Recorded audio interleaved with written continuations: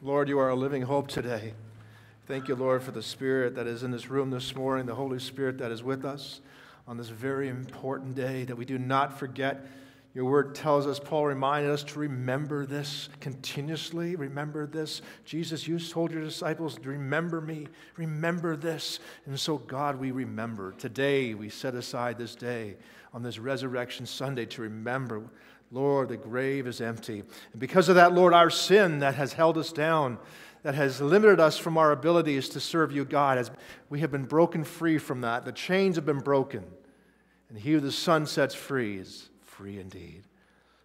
Bless us, Lord, as we continue to look into your word this morning. We pray this in your holy name. Amen. Praise the Lord. Hallelujah. My sermon title this morning is Impossible to Keep this Good Man Down. Impossible to keep this good man down. Many people have tried to keep this good man down. Harry read the scripture in Matthew 28 earlier, and it talks about how at the end the religious leaders had tried to get the word out and even paid off the soldiers to say, listen, they came and stole the body. I'm sure the soldiers didn't appreciate that too much. They kind of, they're kind of getting paid off to take the hit on the situation. Can you imagine on their resume? Yeah, I was the one that was guarding Jesus. Oh, you're the one that, they stole the body. Okay, all right. You're a great soldier. Yeah, you're a great guard. Yeah. Well, we celebrate this Resurrection Sunday. And literally, right now, in different time zones, millions of people have come to church, sitting in different places and perhaps under trees and different continents, and celebrating this Easter service. Many for a religious duty to do it because that's what Christians do. They go to church on Christmas and they go to church on Easter. A survey done a number of years ago, people were asked why they would go to church only for Easter Sunday but not for the rest of the year. The answers are quite interesting. 75% said there's no value in attending church the rest of the year. 81% said the church has too many problems. 48% said they don't have time to go. 42% say they're simply not interested. And 34% said the church has become irrelevant to their everyday life. This morning on this Resurrection Sunday 2024, I want to say that there's nothing more important, nothing more relevant, nothing more life-changing than this message of the resurrection. Amen? That the grave is empty, the stone has been rolled away, that Christ has been risen from the grave, just as He said He would. It literally has changed our world. The year we are in of 2024 is based on the life of Jesus in the year of our Lord, 2024. Jesus has changed our world forever. And we must never forget that. And I want to remind ourselves this morning that without the physical, bodily resurrection of Jesus, our faith, our hope, our salvation is completely and utterly useless. 1 Corinthians chapter 15, verse 17 to 19, Paul says this, "And if Christ has not been raised, your faith is futile. You are still in your sin. Then those also who have fallen asleep in Christ are lost. If only for this life we have hope in Christ, we are of all people most pitied." Isn't that true? If our hope is only based on this life that God gives us, then what are we doing? Because if you're really serving God, it's not an easy life. There's persecution, there's pain, there's suffering. Why would we experience that if only for this hope of this life that we have victory? It wouldn't make sense. You would still be in your sins. Those who have died before us, they would be lost for eternity. There's no hope for them. That the only hope for this life that we have is this life, then what are we doing? And we should be pitied more above all men if that's the truth. There were those who would say, well, it doesn't really matter if Jesus physically rose from the dead. As long as He touched one's life, As long as you live by his principles and values of loving your enemies and doing good to those who hate you and turning the other cheek and all those wonderful little teachings that he gave us, as long as you live by that, that really is all that matters. And to them to say, if Jesus didn't rise from the dead, that's completely fine. You can still have a faith in God. But the truth is, there's no hope in their salvation. In fact, anyone who believes that is literally on their way to hell with a positive attitude. Think about that. They're making their way to eternal damnation with a positive attitude and turning the other cheek because the grave has defeated Jesus in that case. If you're a person this morning who's here only because you feel it's your duty, because it's Easter Sunday, and that's what you're supposed to do as a Christian, then this is my prayer that you today would encounter the resurrected Jesus. Because when you have an encounter with the resurrected Jesus, how many know it is a 24-hour, 7-day-a-week experience? Amen? It changes everything about your life and how you view life in general, how you view people, how you view yourself, how you view your future. Without the revelation, without this reality consuming your heart and your spirit, you are serving a dead, crucified man. You are still living at Golgotha's hill. You're still there admiring the love and sacrifice of a dead prophet and teacher, but you have not encountered the resurrected Jesus. You see, the resurrection changes everything. It's the only thing that stands between us being condemned by God and being accepted by God. It is a pivotal point between sin and salvation and heaven and hell. It is his resurrection that is the hinges on the door to heaven. Amen? Without his resurrection, that door cannot open.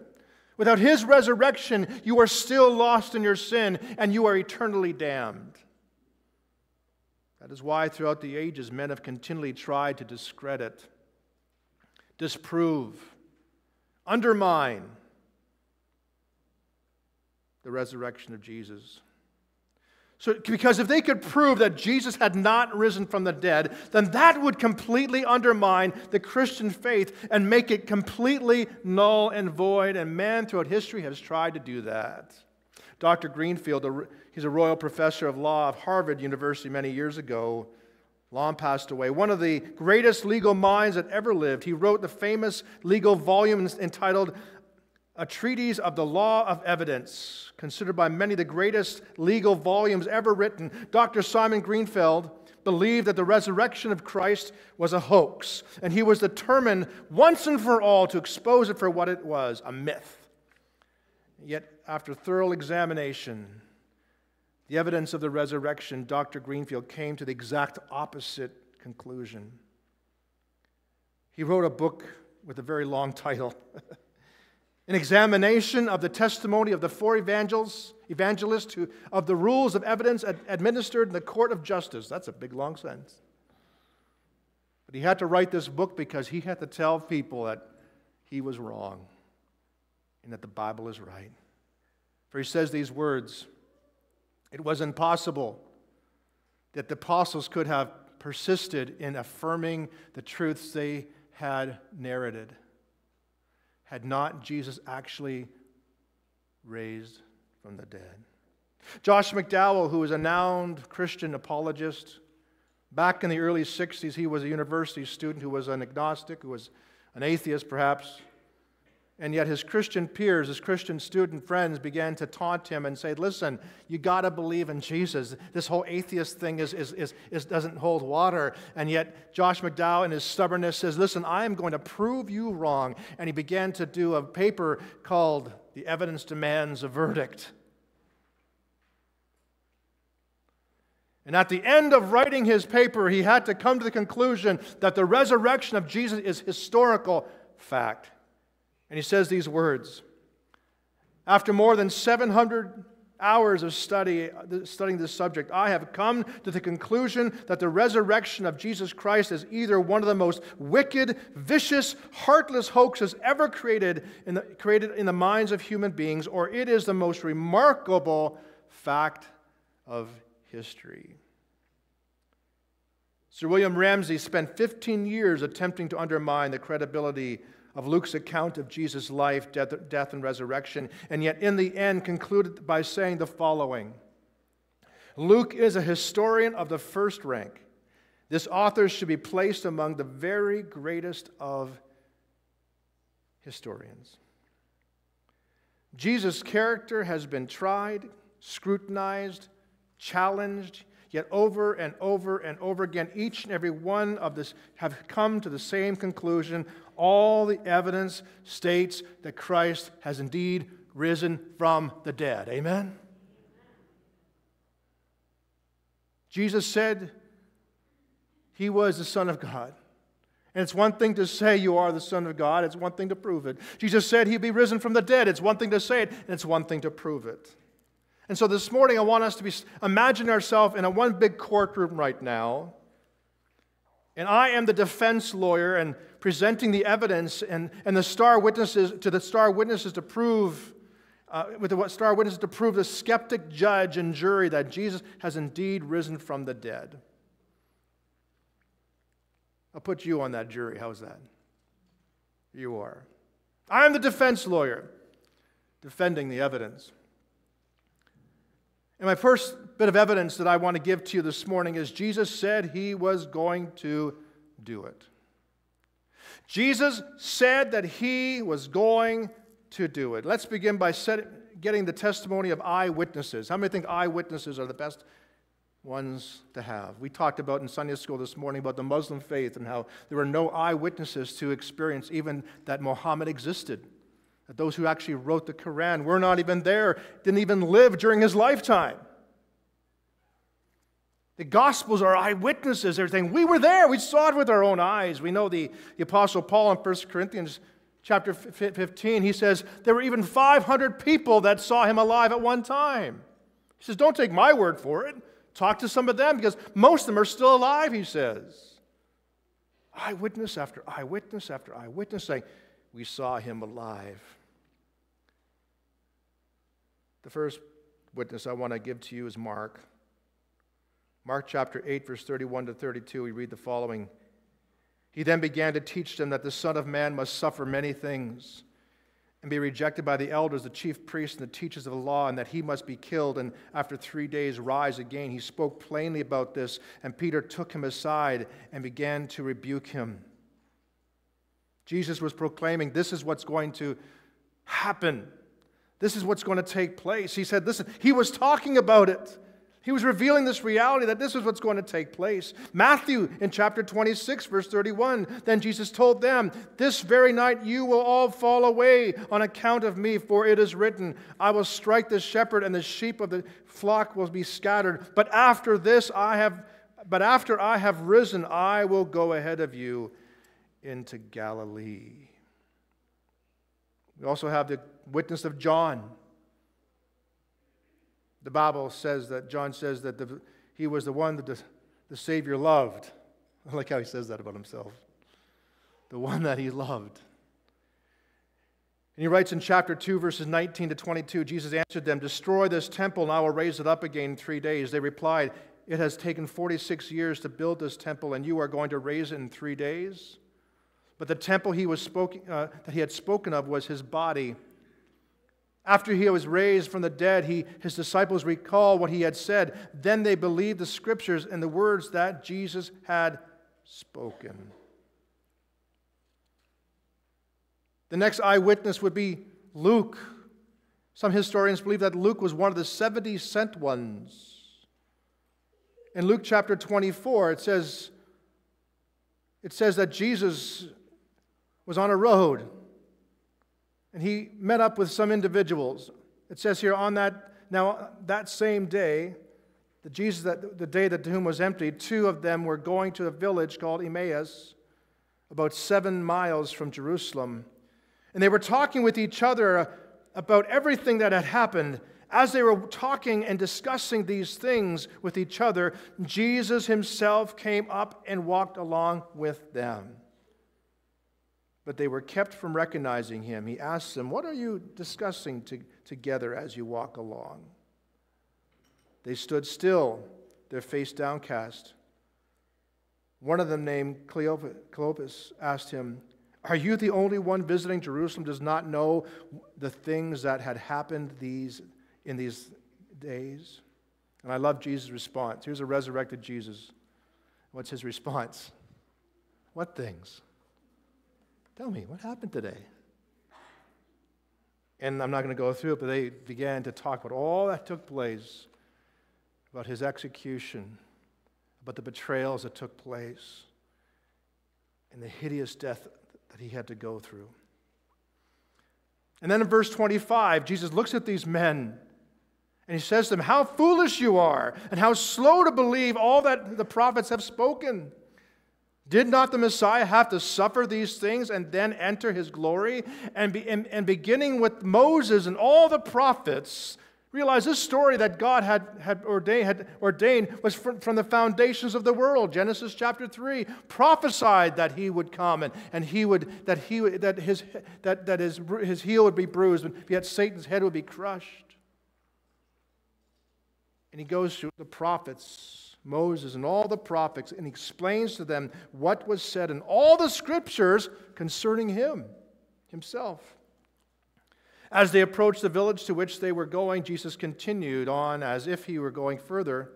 But they urged him strongly, saying, "Stay with us, for it is nearly evening. The day is almost over." So he went inside and stayed with them. When he was at the table with them, he took bread, gave thanks, broke it, and began to give it to them.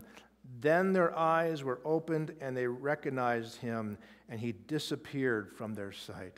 Can you imagine being there that evening? What? Was he just with us? Each of the Gospels proclaim that Jesus did indeed raise from the dead. And as eyewitnesses, they believed this to be to the degree that each of them were willing to die for their faith in Christ. Jesus knew that he had to do it. He knew what he needed to accomplish. His whole life, his whole aim was to go to the cross. For the joy set before him, he endured the cross. As I've said many times, the joy that was set before him was you and was me, our salvation. The joy set before him, he endured the cross. That man needed redemption desperately, and that it was only through his death and victory over our death that we could have victory through the cross of Calvary. The second bit of evidence that I want to present before you this morning is the empty tomb. The empty tomb. We read in all four Gospels that when the women came to the tomb on the third day, that they found that the stone had been rolled away and that the tomb was found empty. We read earlier in Matthew 28, Harry read earlier, it said here in verses 11 to 15, while the women were on their way, some of the guards went into the city and reported to the chief priests everything that had happened. When the chief priests had met with the elders and devised a plan, they gave the soldiers large sums of money, telling them, "You are to say, his disciples came during the night and stole him away while we were asleep. If this report gets to the governor, we will satisfy him and keep you out of trouble." So the soldiers took the money and did as they were instructed, and the story has been widely circulated amongst the Jews to this very day. Just like back then, today there's people trying to explain, desperately trying to explain how Jesus was raised from the dead. I remember hearing one report years ago, and I thought, man, they're desperate trying to figure out how Jesus raised. Hearing one gentleman saying, the body was not literally dead when they took him off the cross, that he actually was unconscious. So they took him down, they put him in the tomb, and the temperature in the tomb was just at the right temperature to awaken him up from his slumber. He just fell asleep, that's all. And he was raised to life that way. People do everything in their... How many think those Roman soldiers were experts? In fact, when Christ was crucified, he died first. There's 3 crosses, He died first, and it was custom to break the legs of each of the crucified so that they would suffocate. Their bodies would collapse because their legs are not supporting them anymore. They would fall, they would suffocate, and they would die very, very quickly. But the Bible says when they came to Jesus, he had already died. You'd think they would have thought, well, maybe he's unconscious. Maybe we should break the bones anyways. They knew he was dead. They knew what a dead body looked like. They knew when the spirit left a person. They knew that. They were experts. People will try over and over again to try to convince us that there's some explanation as to why why his body was out of that tomb. I love what Josh McDowell says about this possibility. He says, on the Sunday morning, the first thing that impressed the people who approached the tomb was that the unusual position of the 1.5-ton stone that had been lodged in front of the doorway. All the gospel writers mention it was in such a position that it looks as if it had been picked up and carried away. Now I ask you, if disciples had wanted to come in, tiptoe around the sleeping guards, and then roll the stone over and steal Jesus' body, how could they have done that without the guards awakening? And if you still think that this is a possibility, ask yourself, what kind of men would these guys be? Willing to lie, willing to write about it, willing to write these gospel messages over a lie, and willing to give their lives for this message, all for a lie? Think about that. These same gentlemen who, like Peter, who said, Lord, I'll die for you, I'll pay the ultimate price to protect you. As soon as Christ was arrested, he was running for his life. The Bible says only John stood at the cross watching Jesus be executed. The rest of the disciples, they scattered. They were hiding. They were behind locked doors. They were afraid for their lives. And so you're trying to tell me all of a sudden they had this incredible revelation that they went from hiding to say, hey, let's get together and let's go steal the body now. I'm sure the Roman soldiers won't notice it. We'll sneak right in there while they're snoozing away. It makes absolutely no sense at all. By the way, this stone was 1.5 tons. Took more than a few little disciples to move that. The last bit of evidence that I want to present before you this morning is the resurrection was foretold. Isaiah 53, 700 years before Jesus was even born. I read this on Good Friday. I'll read more of it this morning. The prophet Isaiah prophesied about Christ 700 years into the future that he would come. By oppression and judgment he was taken away, yet who of his generation protested? For he was cut off from the land of the living.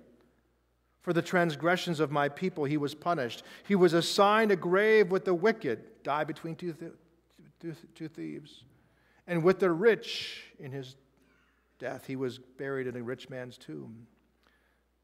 Though he had done no violence, nor was any deceit in his mouth, yet it was the Lord's will to crush him and cause him to suffer. And though the Lord made his life an offering for sin, he will see his offspring and prolong his days, and the will of the Lord will prosper in the land, speaking about his resurrection.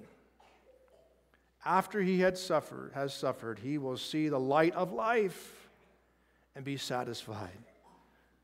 What did he say, the last words on the cross? It is finished. God's judgment, God's justice is satisfied. By his knowledge, my righteous servant will justify many. How many here amongst the many? Anybody here? Your sin's been justified.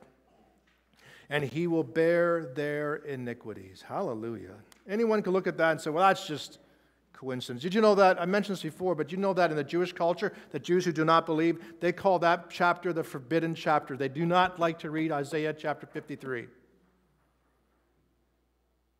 That if you'd actually go to a Jewish person right now who knows the scriptures and you'd read Isaiah 53, many of them wouldn't even know it because they know the book of Isaiah, but they wouldn't understand chapter 53 because they don't read it.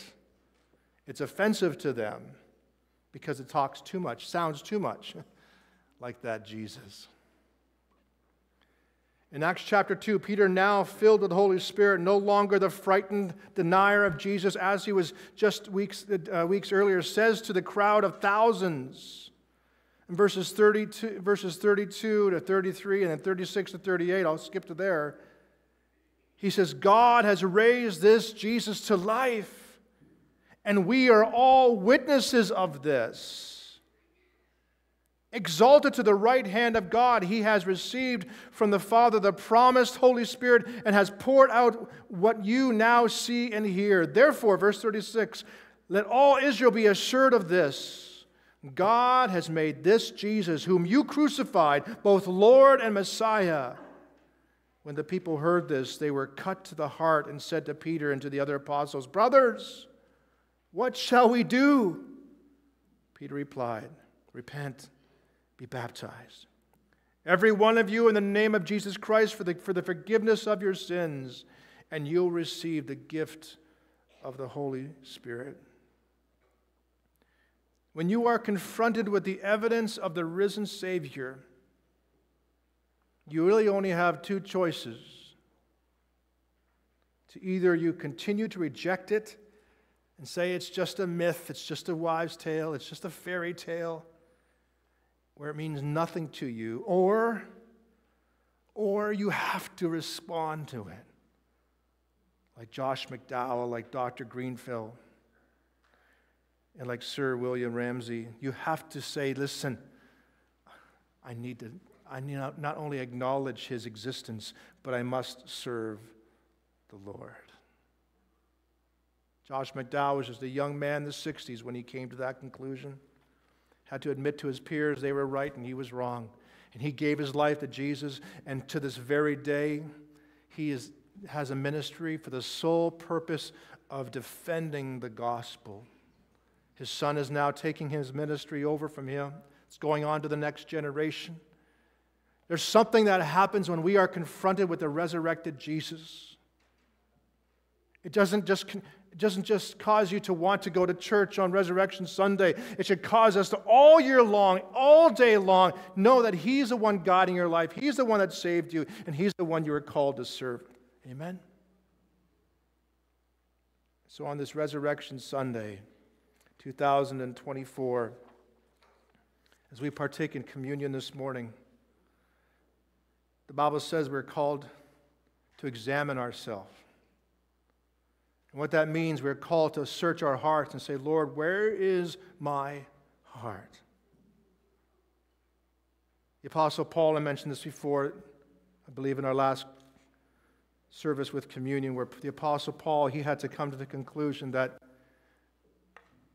he personally had to serve the Lord because of what he experienced. He never saw him personally, but he experienced that revelation on the road to Emmaus. And now, as the Apostle Paul, as the one who had his name changed from Saul to Paul, preaching the word and having to confront a Corinthian church who began to take it for granted, he said, listen, don't mock the name of God. Don't mock God. Don't take it for granted. But when you come together, do this in remembrance of him. Do this. Never forget what it's all about. So many churches, they forget all year long why they exist.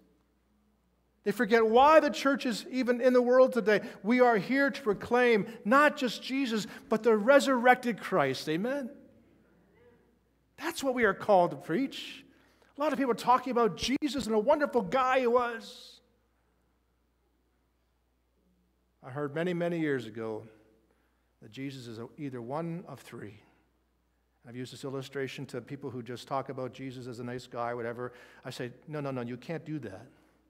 Because either Jesus is a liar, lunatic, or Lord. Amen? He's a liar saying, I am the Son of God, and he knows he's not. I'm going to rise again, and he knew that he couldn't. That makes him a liar. And definitely, if you're a liar, not a very good person, are you? Or he could say he was the Son of God because he was a lunatic. A lot of people could say that. David Koresh, Divinian cult back in the late 80s, he did that. He said he was the Son of God. The FBI, if they kill him, will just rise up again. We're still waiting for David Koresh to rise from the dead. He was a nut job. He was crazy. Jesus was not crazy. He talked about his resurrection. He says, you don't take my life. I choose to lay it down and pick it up again. So you have one option left, don't we? He can't be a liar. He can't be a lunatic. Therefore, he's Lord. And if he's Lord today, what does that mean to you personally? How does that affect your life? Because the day will come, people, every knee will bow, every tongue confess that Jesus Christ is Lord. Every knee. And some that acknowledge him will have to go to eternity lost, separated from God forever and ever, because they have to say, you are Lord, but I didn't serve you. And there are those who have to say, Lord, I served with all my heart. And he'll say, well done, thou good and faithful servant. Enter into your rest. That's what this resurrection season is all about. Amen? That's what makes this so a joyful experience, because the truth is, it's not about us. It's what he has done for us on the cross of Calvary. And all we can do is say, thank you, Lord. Thank you. I will serve you, Lord, with all my heart, soul, mind, and strength. And each of these disciples that were eyewitnesses to what he had done, they were willing to go all the way. Every one of them executed for serving the Lord. Only John survived to an old age, but on an island, isolated from everybody, where he got the book of Revelation given to him. And he died isolated on an island. Why?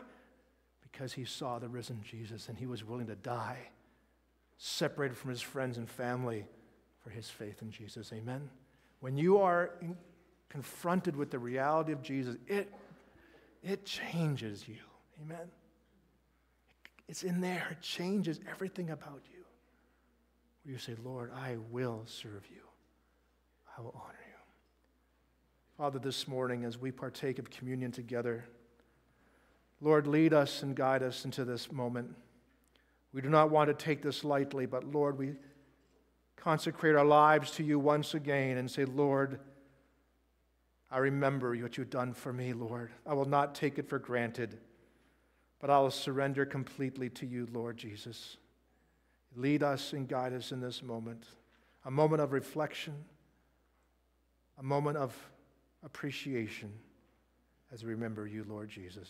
We give you praise today. Amen.